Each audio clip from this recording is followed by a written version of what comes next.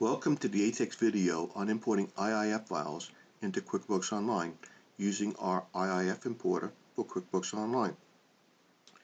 I would like to start by showing you an IIF file. In most cases you can open them with Excel, but they're not truly a spreadsheet. Here you'll see that there are three transactions to begin with trans and with end trans.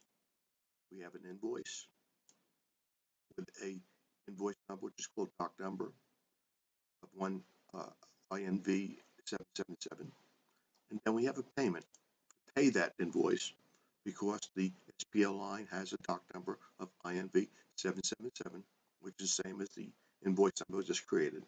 And we also have a journal entry that has nothing to do with either one of the above, but just to show you that it indeed can be put into the same file. So now that you have that file, and you might have received it from your other system, a legacy application that still creates those, payroll is one example where they do create those types of files.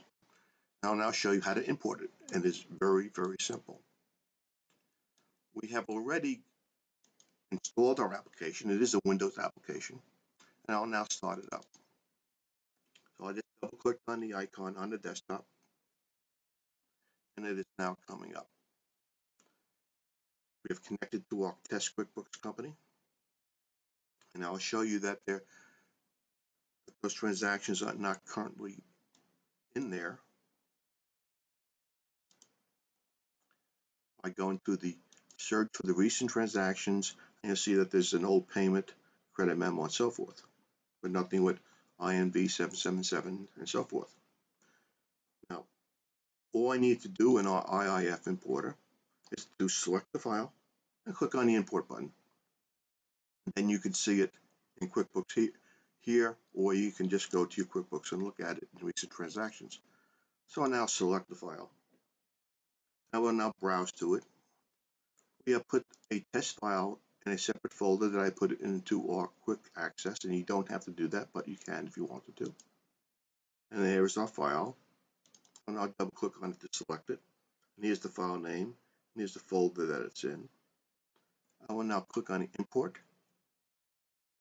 confirm that that's the file we want to import, and you can see in our progress bar and our status line that it is importing. It says complete transactions 3, so we did 3 transactions.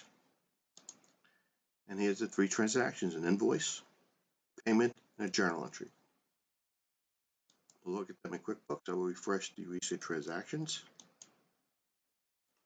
Here's our journal entry, payment, and invoice. Let's look at the payment first, and there it is. It has paid our invoice.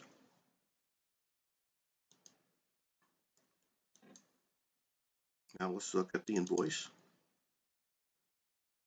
There's the invoice, and it is marked paid. And finally, a journal entry. And there it is. Now this is indeed a very simple case, but we have done all types of transactions, large and small alike.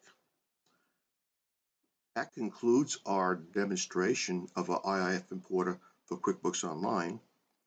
Following this, we will show you how to install the product on your Windows system and also how to authorize it in QuickBooks Online. It is all very, very simple. Again, thank you for watching this part of the video, and I will talk to you later.